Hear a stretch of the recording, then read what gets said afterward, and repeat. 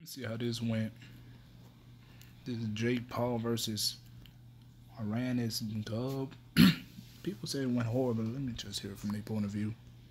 How's it going today, Lord? To my Dwayne. My name's Jazz. We're doing Jazz. Today we're talking about the highlight. Well, I know the highlights. Like it was the whole fight was a highlight. Okay. Yeah. The whole fight was Jake Paul versus AnEsonGib. Yes. 7-figure giver. That's his nickname. Look, we didn't even know that the fight was happening yesterday. Yeah. We just happened to be on Twitter, and then people was talking about like the fight is starting. I was like, oh shoot, it's right. today. I found it a little weird that it was on a Thursday, but you know, whatever. So KSI told Jake Paul if Jake Paul beats AnEsonGib that he'll fight him. So. And that's exactly what happened. Yeah, it wasn't a long fight at all. It was a TKO. It was a very, first of all, we was waiting. The fight was supposed to happen at what time? I think it said like 10 p.m. 10 p.m. Eastern time. And the fight didn't start till what? Like around 12:30 or 12 something. We had to wait like an hour and 30 minutes through like all the other undercard fights and things like that. Sorry about that. I had to do something real quick. There were like other people, like, you know, same thing with the last fight. Somebody else had glasses. Dude is recording the fight and live streaming. I saw that on Instagram. Through his glasses. Look, and people say, go. Like, man, like when he was fighting, it just didn't seem like he had like a natural stance. He looked really wobbly in the legs. Gib, yeah, I'm talking about Gib. Yeah, because when he was fighting, it was like, he had this stance I've never seen, like where it's like, it's like crouching down the whole time. He's like crouching real low, and he's like, he never like had it's real unorthodox. Yeah, it was real unorthodox. And then he kept falling over himself. I think, like the first time that he fell, he didn't like hit the like canvas, but like he like backed up like whoa. Oh yeah, when I saw him wobble like that, I think that's what gave Jake Paul confidence. Because Jake wasn't even near him when that happened. He was not like it was just a regular jab, and I don't even think it didn't hit, and he just wobbled back. I said, oh man, I was like, it is over. So yeah, I was like, you Lord. So Jake Paul just basically doing what he's supposed to do because he's a taller, he has longer reach, so he's just keeping him out the reach zone, and then you know he's just got some good. He got some very good hits in. I can't lie. Well, Gib was dodging a lot of them. He dodged a lot of them, but then when he did hit him, it looked like it hit hard. Yeah. Because he towards the end when he hit him with I think with a right, and then hit him again with the left, it made him stumble. I was like, oh man. It was like man. He basically lost the round because he touched the floor with his knee like 3 times. Yeah. When we saw it, we was like, it's over. Like, what happened? Yeah, I was like, damn. I was like, how's this a knockout? And it wasn't a knockout. It was really like just his knee kept touching the floor, which I guess that's not supposed to happen. Yeah. And the fight was over in 1 round, less than 2 minutes.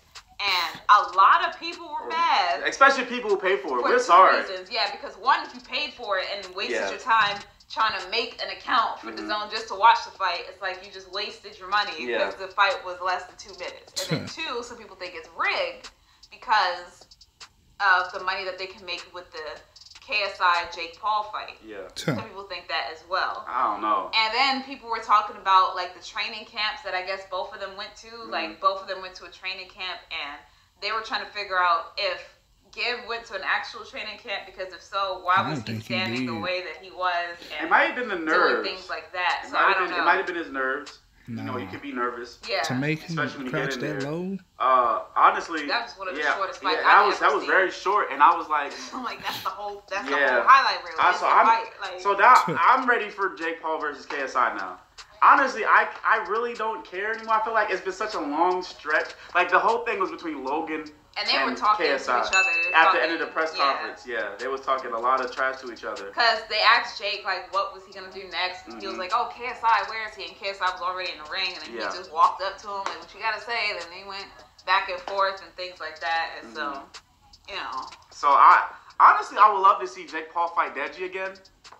But I don't think that would not happen anymore. I feel like if Deji trained more, that would have been a really good fight. Because I remember when we was there. At least Deji got to fight more than 1 round. I would say that. Even though Deji did lose, he lasted way longer than this. Like, it was like an actual fight. Yeah. Like, he made him bleed, and he lasted a couple rounds. Yeah, his stamina. Deji's stamina. This one was like, if you blink, you miss it. Like, that's it. Like, it's done. Deji's stamina was like very impressive when they was fighting the first time. And that's why I said I would like to see them have it too. That's why I was like, when they had Logan Paul too, I would like to see Jake Paul versus now. That's not gonna happen now. We're gonna have Jake Paul versus KSI, and I guess this was meant to happen. Now, if they were smart, I would say that they have the fight this summer. This summer, yeah. If they were smart to do it. And I think they're gonna have the fight in England again. Oh, they are? Yeah, because it's on KSI's turn. Because okay. We saw the little chit chat they had, and he was like, Jake Paul said he's A side.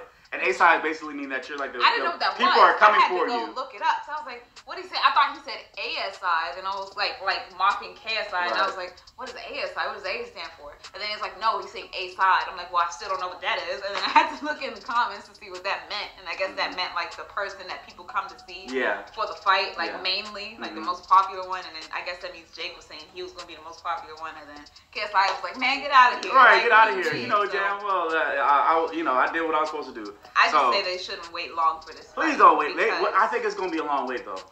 Cause realistically, like y'all both were training. No, KSI had the most training, I think, cause he fought Joe Weller first, then he fought Logan, and then he fought Logan again. So it's like KSI already kind of has that like boxing training, cause they're all still new to it. They're all new. So I'm saying as far as like the longest training, KSI's had the most. And Jake Paul's been through like a training camp, I guess, and everything. So it's like y'all really don't need that much time to do it again. Like just do it again. Like in the summer. Like I wouldn't wait too long or wait till next year or anything like that. So I think people will stop hearing. Stop hearing now. Yeah, for sure. I mean, us personally, we're like, I just want to talk about who won. That's it. Yeah, pretty much. We really don't have a side that we're choosing. Wait, nah. I just find it entertaining. Watching to see what happens. It's entertaining to see. Like, it's crazy what YouTubers can do and what we're going to continue to do as the years go along. I'm just saying, it's just amazing to witness. So, anyway, comment below. Let us know what you think. Don't forget to like, share.